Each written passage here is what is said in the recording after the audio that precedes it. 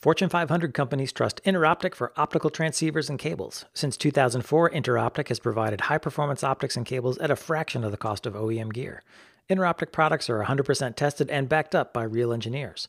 Work with the optics experts at Interoptic. Find out more at interoptic.com/packetpushers.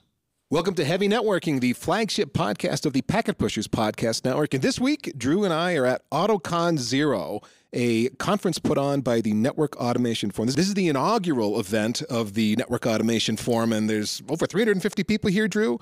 Good turnout for a first-time event. And some of the folks that showed up are from NewYork-Presbyterian Hospital, and Mark Turkson and Pradeep Reddy Gorhala. I don't even know if I'm close, Pradeep. I tried. And Max Turpin are here. They represent different areas of the New York Presbyterian Hospital, and they are on different places in their network automation journey. And so what we wanted to do in this podcast here at AutoCon Zero was chat with them about how things are going, the challenges that they're facing, and see what lessons they might have learned that they can share with the rest of you. So Mark, let me start with you. Share with us where you guys are at in your automation journey. Thanks, Ethan. So, yeah, we've basically been on an automation journey for the better part of, I would say, 15 to 20 years. It started out way back in the day where we were just wanting to ensure our configurations were backed up properly and we'd have something to restore from. Since then, our network has grown tremendously. We have various different platforms and automation that comes from those platforms, and we're all at different levels of that. So you can have, we went from backing up configurations to checking them for policy compliance configurations to modifying very easy, trustworthy things that we can change just when we find a device out of compliance. So that's kind of where we are on the campus side of things.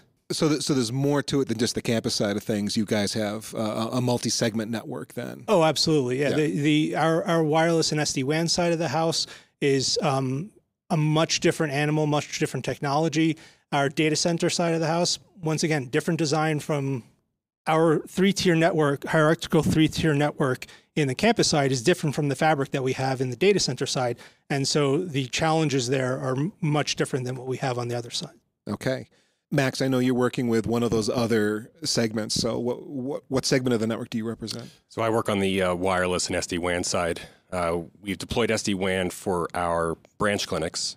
So we're currently in progress of migrating our branch clinics from sort of campus environments to an SD-WAN side where we can control the uplinks. And with that, we are slowly getting into an automation area. We do have templates that we push to our switches and our gateways for those branch clinics. So that has helped somewhat. On our main campus wireless side, there's very little automation on that side. And we have quite a few number of devices, upwards of 50,000 devices on that side of the house. Wow. Devices as in endpoints that you're supporting, or the number of devices that make up the Wi-Fi network? Endpoints. Okay. So that would include both corporate devices and medical devices as well. Okay. Now, you also mentioned managing switches. So when you say that on the SD-WAN side of the house, that wasn't what I expected initially, because it doesn't have to. It could just be you're an overlay and you kind of don't care what the switches are, but that's part of where you're terminating tunnels, something like that, or? Yeah, so the gateways the routers do terminate we have tunnels from the switches. So everything is tunneled to the front-end gateway, and then it is sent over those IPsec tunnels to our data centers. Okay. Now, Pradeep, what area of the network do you represent?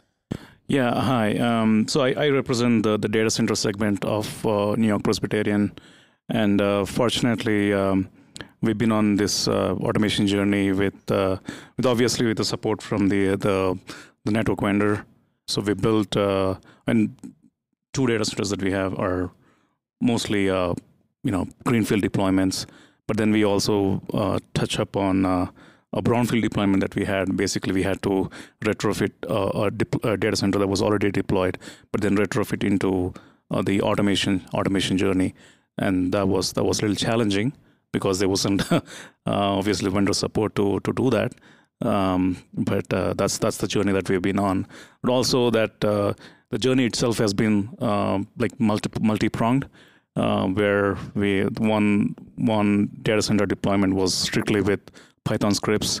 The whole data center was deployed, or the script can be used to deploy 120 racks in the data center. But the other data center was pretty newly deployed. Was vendor a tool that vendor gave us that pretty much deploys 100 racks in the data center.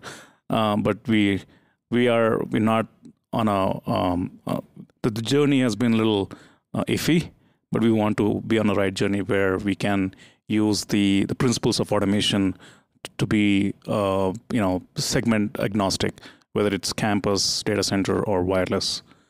And your data center supporting healthcare applications, business applications? Yes.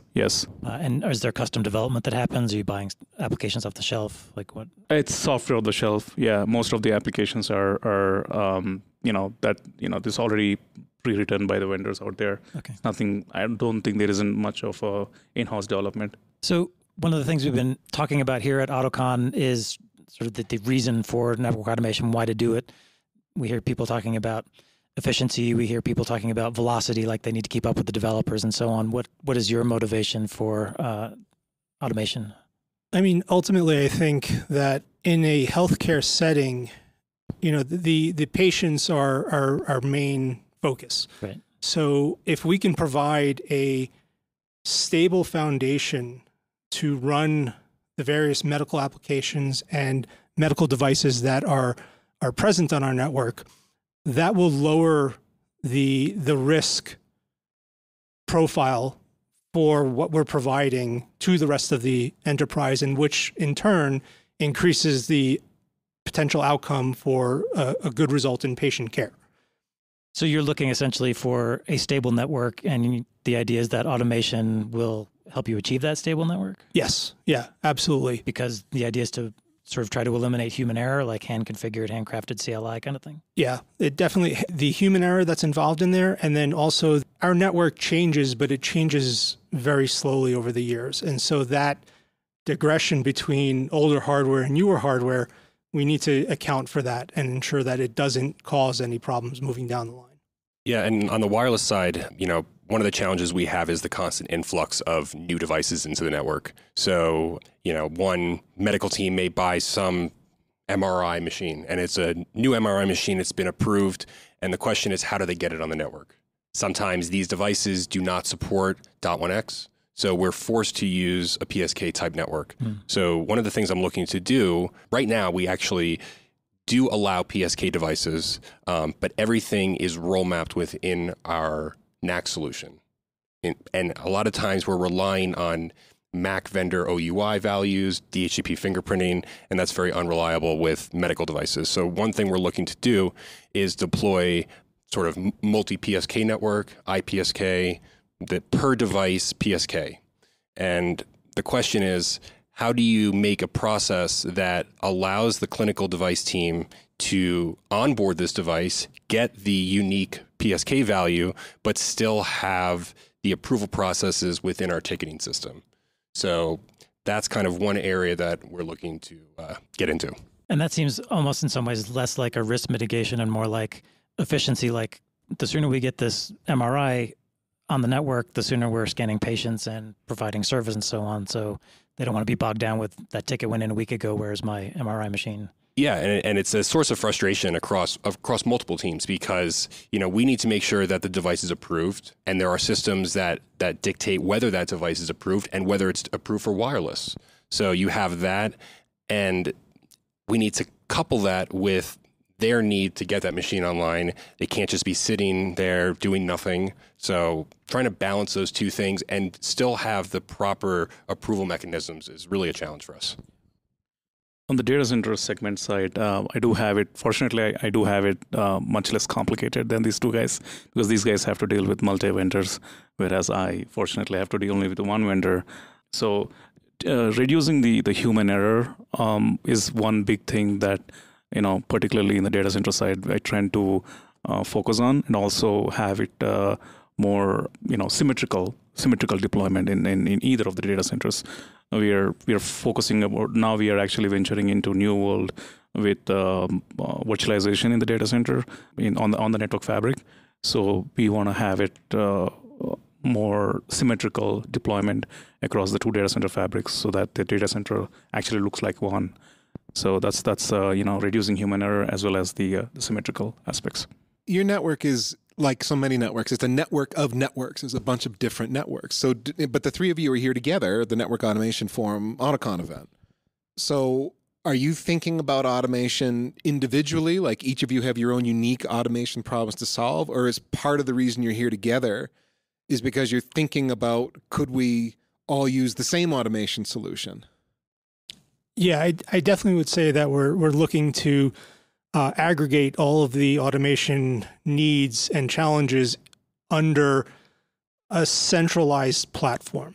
I've been watching the automation space for quite some time now and leveraging some of the tools that are out there, but I keep running up against that kind of bulwark of, or that wall of where's the automation going to be sourced from and how is it going to get out to our devices in the same way. Just on the campus side, we have three main vendors for our distribution and access layer switches.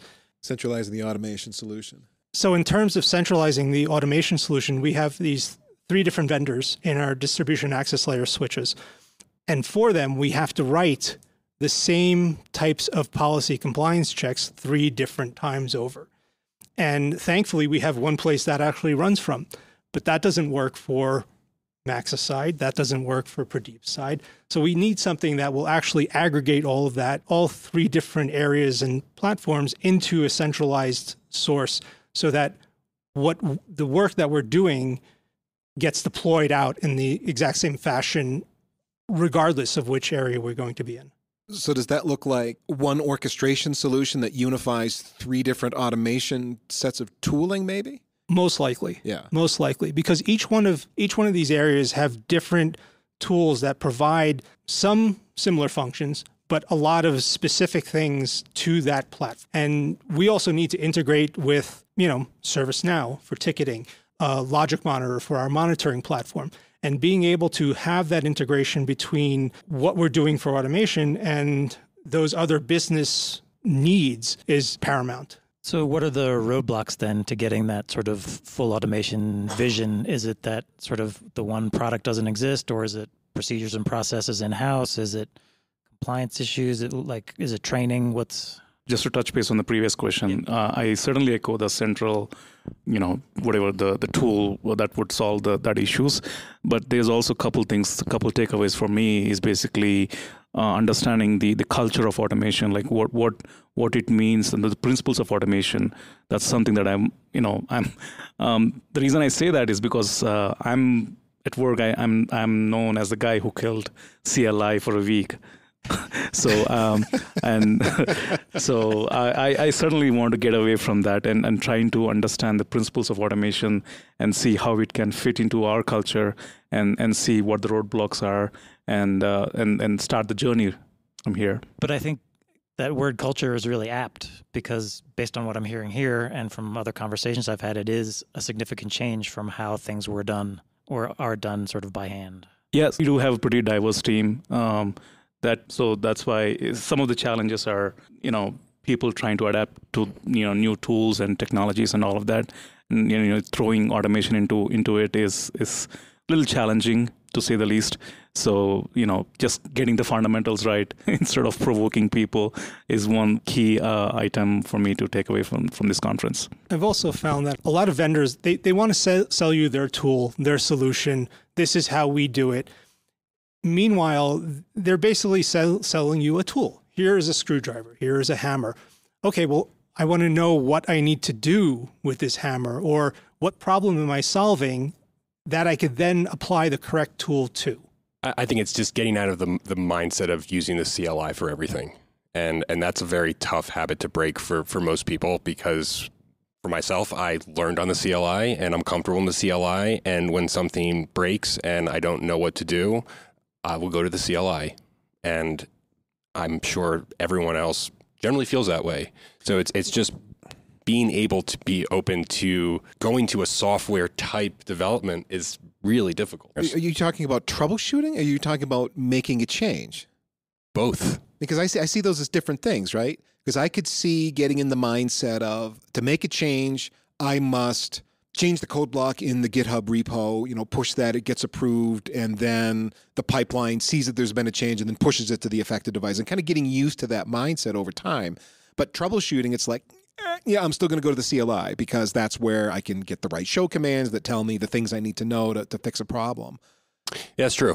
That's true. And I think for us, I don't see what we'll try to use for wireless being any different than the data center or the campus. I think the issue is that we need to be able to get all of the data into a centralized place, and then you can start to do things with it. Right now, we have all these different systems, and none of them talk to each other, whether it's the ticketing system, whether it's the controllers we use for wireless, or the different vendors we use for access layer and distribution layers. So they all have different methods of consuming that data, and we don't really have, I think, the way to start, and I guess I'll learn what the way to start is, but I feel like you need to be able to consume that data into a central place first. Okay, you're coming from the Wi-Fi perspective. This is really interesting to me because, to me, Wi-Fi and Wi-Fi controllers were on the forefront of that more centralized model of network management, where you didn't really manage individual APs. You manage everything through a controller and what the SSIDs are going to be and all the security credential or security scheme and all the rest of it. And so I think you'd be very comfortable with that model because it's almost like the rest of the networking world is catching up to what wireless started over a decade ago. And I think from the standpoint of the configuration of the controllers, we are there. Yeah. We don't have an automated process of deploying across our controllers. And we do have some config drift within our controllers. But for the most part, when we push a policy, we push it to all of our controllers at the same time. So, we're getting there. We're not doing something on a single controller. We're doing it to our entire environment. But we don't have an automated way of doing that at this point. Okay.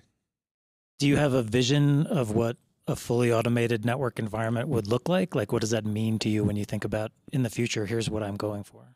Yeah, it's definitely an evolution of the process. And like to what you were getting at, Ethan, with the troubleshooting going right to the CLI, you can also automate the initial troubleshooting on the network device itself just by running a script. You trigger off a condition and here's a whole bunch of show commands and save all the files off to a TFTP server. TFTP, I'm dating myself. Off to another server.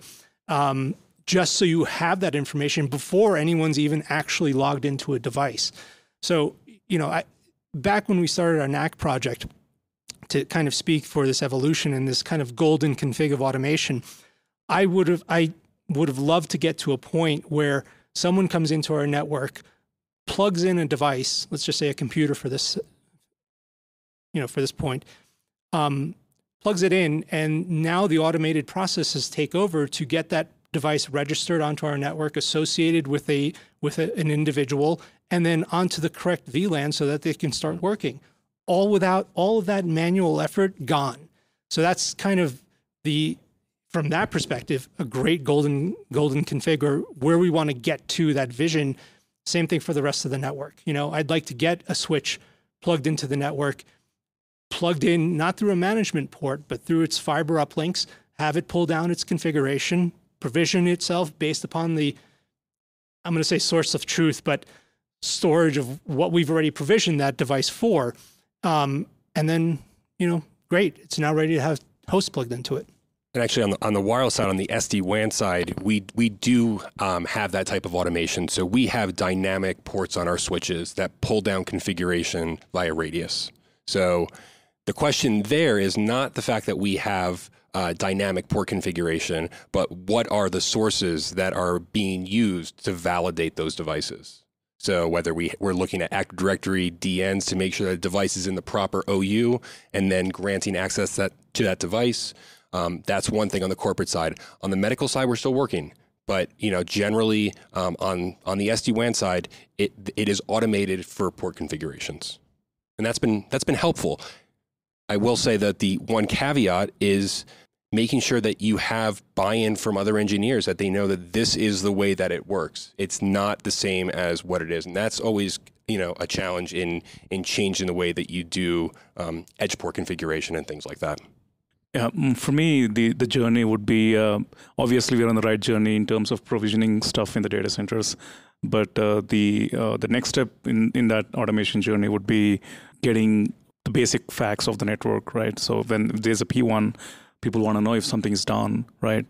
So automating basic show commands, troubleshooting commands, whether it's in the data center fabric or on the campus fabric, getting to know that basic facts and displaying those results would be the next step in that evolution. So you see automation as providing you more visibility on sort of the state of the network? Exactly. And again, today we do that between multiple tools. We have to jump from multiple tools, right? But again, if you have a centralized automation platform that can give us basic facts of the network, the current state of the network would be a good thing to have. So would that be a script that kicks off automatically in reaction to a network condition, a down state or a degraded state? Yeah, again, that's a pretty big step in towards that journey. But the basic thing right now for us to be able to push a button that can run those scripts on the WAN switches, for example, run basic show commands and flag if there's a BGP neighbor down or OSPF neighbor down, or if there's a MAC flap somewhere. So that would be the initial step for us in terms of the troubleshooting aspect of the automation. Let's pause for a message from our sponsor, Interoptic. Interoptic is the optical transceiver and cable specialist that maximizes your IT savings while minimizing network failures. Interoptic provides high-performing optics at a fraction of the price of brand-name optics. The Interoptic experts can help you spec the best optical transceivers and cables for your network environment. Interoptic optical transceivers are 100% guaranteed to be operationally equivalent with Cisco, Juniper, Extreme, Arista, Brocade, Palo Alto, and many other switches and routers. Due to Interoptic's deep optical transceiver technical experience, they can ensure that all messages, alerts, alarms, and threshold data are equivalent to OEM brands. Interoptic deploys rigorous 100% testing on their devices before they're shipped. Interoptic optical transceivers are built to the exact same quality standards as the OEMs and typically come from the exact same manufacturing lines. That's why insurance companies, retailers, financial services, and federal and state government customers deploy optics and cables from Interoptic. You can purchase the same, if not better performing optical transceivers, tested and backed up by real engineers at a fraction of OEM costs. Find out more at interoptic.com/packetpushers. That's interoptic.com/packetpushers. And now back to the podcast. So, serious question. Doesn't AI and AI ops, isn't that the ultimate answer to the situation you just posed? So rather than building a bunch of scripts, wouldn't you want a solution that gathers all that data and then artificial intelligence actually can tell you the answer to that, rather than you building a bunch of scripts and you look at the results and go, oh, we have a link down over here, or this BGP neighbor just is flapping, or whatever it is? Well, yeah, I mean, if there is that golden tool out there, then we'll certainly implement that. But as a journey, as an individual for myself, right, the journey would be, okay, what do I do in terms of a short term to get those basic facts out? But if there's a tool out there which doesn't cost $1 million, then we would certainly adapt into a network. I don't know about cost, but we've been talking to some vendors that this stuff is real now. Finally, it's actually getting there. All right. You mean it stopped hallucinating? Yeah, I don't know about that, but I can say that is where we're finally getting there with AI ops, where I'm been talking to some vendors where the products they have brought to market make the AI ops thing actually real, as opposed to we're calling it AI, but what's really happening is we're doing statistical analysis and telling you when something deviates significantly from baseline, and good luck figuring out what that all means. They're actually gathering the data from multiple sources and multiple points on the network, logs, and maybe it's SNMP data, and maybe it's telemetry, and et cetera, and then figuring out what that actually means and percolating up to you. You have a problem, and this is the root cause of the problem, where it's something that's actionable, that you can actually go there and then figure it out, rather than, I'm not saying there's anything wrong with, we need to automate the information gathering so that it all, gives us the information, and then a human looks at it and comes up with the answer to the problem. Yeah, right. Everybody's got to be there, because what if the tool does cost $1 million and that's not in your budget? You got to go with something. But I think the answer for the industry is actually AI that can meaningfully make sense of the data that is in your network, analyze it very quickly, and give you that answer in real time or near real time, so that you can do something about it. I don't want to have to press the button and have the script run and then tells me a thing and then I figure it out. I want AI to do that for me. That's a really good point. Like we obviously, as a network engineers, we want to lessen the burden of troubleshooting basic stuff, right? So we definitely want to look out for tools that can do that. But again, every network is different. Like the topology is different, the network is different, the underlying facts are different. I've seen instances of that on the Cisco DNA, where it tells you where in the wireless, where is the wireless issue, right? Whether it's a bad signal to noise ratio or whatever, or if it's an authentication issue or whatever, right? I've seen that, but I have to look out for a tool that does actually look at the data and tell us, okay, here is what's happening. Yeah. So it sounds like you've got sort of little pockets of automation. Like you mentioned some scripting, there's the wireless controllers, there's SD-WAN, you can do dynamic ports. It sounds like in the data center, you've got scripts where you can provision switch pretty quickly.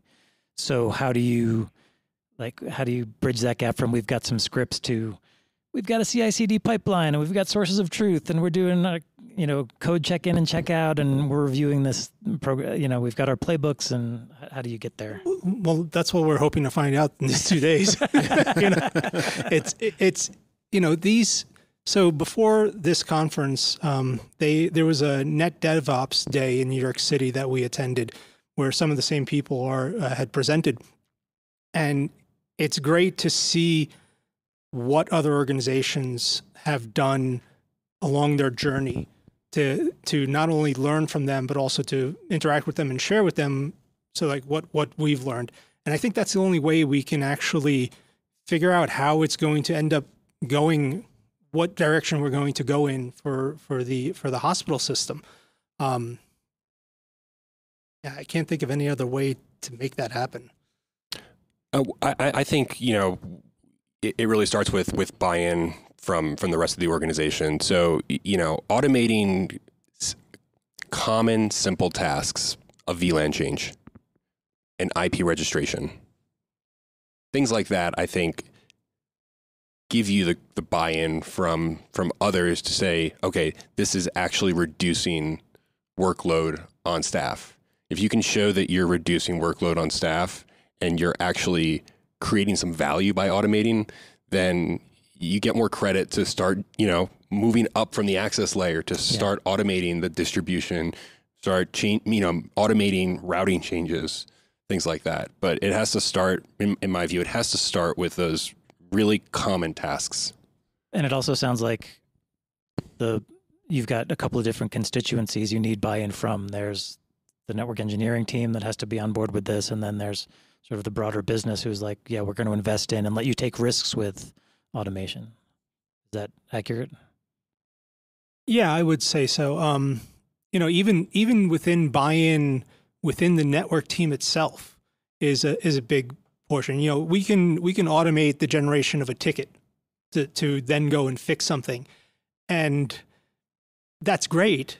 But now we have 30,000 tickets that have just flooded everyone's queue, and everyone's like, okay, great. I'll just pick the next one off. I'll pick the next one off. So that automation is wonderful to have, but even within the team, we need to be able to limit it. Say, all right, here are the first things we're going to be sending tickets off, solve these problems. We have out of spec code running on these particular devices. Let's kick that off first and then solve the next issue after that. As a network team, we all have full workloads, and it seems to never get easier. I like that one meme that was posted up where it said, I want automation. I want to automate my mundane tasks so I can continue to do more mundane tasks.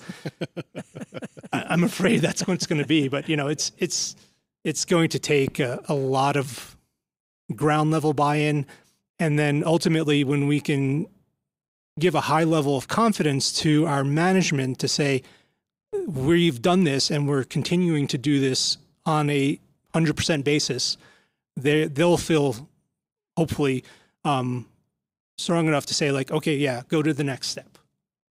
We really need the confidence for non-technical staff and others to be able to believe what the state of the network is from the tools that it's showing it, right? If the network's saying A, we have to believe that it's actually true. Mm-hmm. And that's always a struggle. Well, okay, the network is saying that, as in you've got some monitoring tool, a network monitoring station telling you that? Correct. Okay, so we're just doing SNMP polling, we're consuming telemetry. What For the is most the part, station yes, doing? SNMP and telemetry. Yeah, okay. Why would we not believe that? I believe it. But you're saying there are people in the non-technical, you said non-technical people in the organization who... Yeah, I mean, it's being able to declare the network innocent. Okay, so you're saying there's a problem somewhere and everybody who's not on the networking team is like, oh, it must be the network, when you're like, no, this application is not responding or whatever, or it's very slow. Or whatever it is. Okay. And you say, well, look at the stats, and they're like, I don't believe you. Correct. Okay. Yeah, you're coming at it from the opposite way, in proof of innocence. I was thinking of like, well, if it says there's a degraded state, I believe that. You're saying, okay, everything's green, everything's fine, there's nothing that we're consuming from the network as far as telemetry that's telling us there's a problem. We don't have a problem. Instead, you got to go in and prove it, which has been the bane of the network engineer for forever. Someone doesn't understand why the network is, or why the application is slow. It's presumed to be the network, even though it's fine. Here's the Wireshark trace that shows that the database took half a second to respond to your query. Geez, no wonder things are stacking up in your queue. That thing's dying. That's why you need the layer 4 guy, right? Because the network guys point to their dashboard, it shows all green. The system guys point to their dashboard, it says all green. And then they're like, well, why isn't it working? So, yeah. Although occasionally it is the network, actually. It does happen. It does happen from time to time. Sure, but every application vendor, their code is perfect. There's no problems with their code, Obviously. or the version of the browser they're running it on, or the integration between the back-end system. No problems there. The one thing actually I keep joking around within my team is basically every application. I guess I don't know modern applications, but old applications. And if anytime there's a disconnect between app server versus to DB, there's always a comment or whatever error that shows up as check with network administrator, and that's why network has always to be blamed and prove the innocence basically. Yeah. And that's yeah. So, Pradeep, I got a specific question for you since you're dealing with the data center side of the network. Do you see a situation where you would make your network, you'd want it to be self-service? That is, the people deploying applications in the data center could just hit a service catalog that you've published to them, and then the network would be provisioned in accordance with that service catalog so they could deploy their app. So again, I don't really deal with app deployment per se. Okay. But I can extrapolate that example with switch deployment, right, in the data center. The automation tool is there to deploy 200 racks or 300 racks in the data center today. But again, I would, as a network engineer, I would have to go in and press those buttons to do that. Whereas I would envision sometime in the future where as soon as the DCIM is populated with those two switches, and if those are brand new switches, and it should kick off a workflow with the tool, with the deployment tool, to basically deploy the switches in the data center, because the tool itself is accounted for all the IP addressing schemes, ASN numbers, and all of that, right? So that's a workflow I envision in the future, but not anything soon. And you'd be comfortable with that? If that workflow existed, you'd be comfortable to turn someone loose and say, yeah, we've already built the workflow, press the buttons, answer the questions, do the thing, call me if you have a problem. Yeah, definitely. I take an example there. 10 years ago, when I started doing network, as a network engineer, I always used to, when I assign a point-to-point IP address, I always used to check the network if the point-to-point is available or not. But with automation, we've assigned these 100 racks. They're pre-provisioned in the script or in the tool already. So at this point, I'm really comfortable to say, okay, if there's a brand new rack that's being deployed with two switches in there, I would let the tool, the DCIM tool, talk to the automation tool to basically deploy in the data center. I'm pretty comfortable with that. All three of you have mentioned tools as opposed to saying, I'm writing scripts in my own, I'm in Python or whatever your chosen language might be. So are you believers more in tools that you consume from a vendor as opposed to a Python script, let's say, that you write yourself? So way back in the day, there was not a network automation, but a network monitoring project that was deployed across the hospital. The person that deployed it shortly then after left. The people that were there to maintain it maintained it to the best of their ability, and then it just died on the vine. And so from the perspective of providing a good service to the hospital itself, we kind of would rather have a vendor's equipment in there rather than roll our own. Because rolling our own, now you're managing that server, you're managing that disk, you're managing every single piece of it.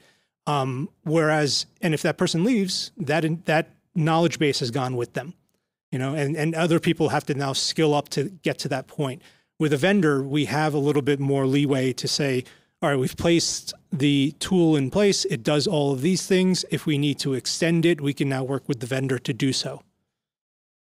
So it sounds like one of the things I'm hearing is that, there's folks who have scripts and an individual runs them and knows them and maintains them. The next step is, are you comfortable letting somebody else run those scripts?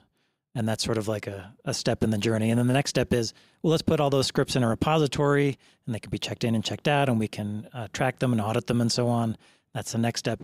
But it sounds like you are maybe wanting to go, instead of that journey, more like, let's get a bunch of vendor tools and then find a way to make them work together and have a layer on top to orchestrate that? Yeah, for me, that seems to be one of the more appealing ways of automating. A lot of times these systems that we have do have APIs. So, we have developers. I personally have not engaged those developers to see what the possibilities are of integrating the tools. But there are, or rather integrating those APIs together, whereas, just as I mentioned before, having the ticket system as well as perhaps NAC and the IPAM solution, all working together to complete a workflow. So something that appeals to me is an easy way of marrying those APIs together. Okay, so something that's orchestrating all the API calls that have to happen in a workflow. Yeah, the scripting part. I don't know if you remember, Mark, but before the SD-WAN solution actually became a reality in our enterprise, we did some scripting in terms of deploying or writing a script that can deploy, a self-serve script that can deploy 100 or 150 sites in the network. But again, that knowledge of that script is basically tied to one engineer. Right. And if that engineer leaves the organization, right, it will be trouble for the other folks to basically pick up and say, okay, what is it doing? I need to deploy 50 more sites. What do I do now? Right. That's the knowledge that has to get extracted from that person and put into a repository It's not just a repository. It is repository. I guess the script still is on my laptop. It's not on Git or anywhere. Yeah. But the other thing is that the knowledge of putting together that script actually lives in my brain. It's not the principles of software engineering where you comment out every single line of code is not what I'm good at. And that's not, I did some Java or C++ back in my day. So is that knowledge sort of like some kind of like business intent, or the variables that have to go in to make the script work? What is it that it needs to be extracted from the human to make sort of a script that anybody can run? Well, anybody can run, yes, because the script has to be like a self-serve tool or self-serve, basically. But the other thing is also like, how do you take the script and modify a few things within the script to basically, because the network, obviously the policies or the configuration changes a lot, right? Okay. The script might be good for a year and a couple of years, but after that, what do you do and what do you change and how do you make it work? That's something, again, as a culture, we would have to accumulate to that, like understand, okay, here is a journey that we are on, and here is how it is working and all of that. Well, and the joke about that is, if your code is like mine, even if you comment every single line and try to remind yourself what the variable is, and this dictionary structure in Python, I set it up like this and it accomplishes this, and this is how you populate it. If you're looking at it 6 months later, reading your own comments, you're going, how does it feels fragile? How do I do that again? You know, let alone some other party trying to look at what you wrote and read your comments and try to make sense of it.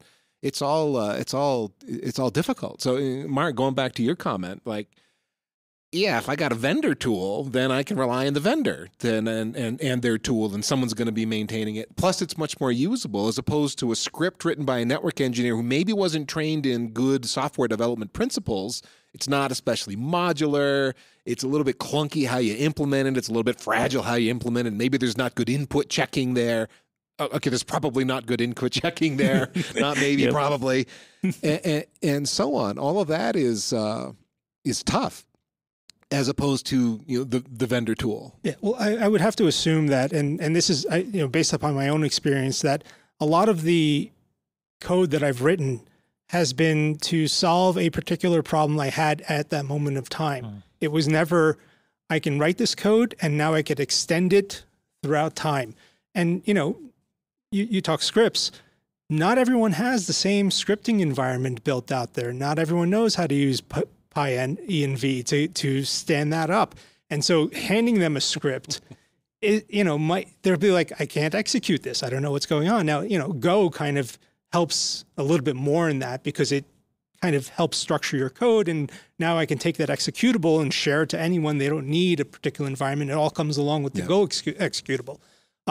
But the vendor-sponsored tool is, it kind of, I feel like it gives the business a better foundation to rely upon rather than the individual engineer that has put something together to solve the problem.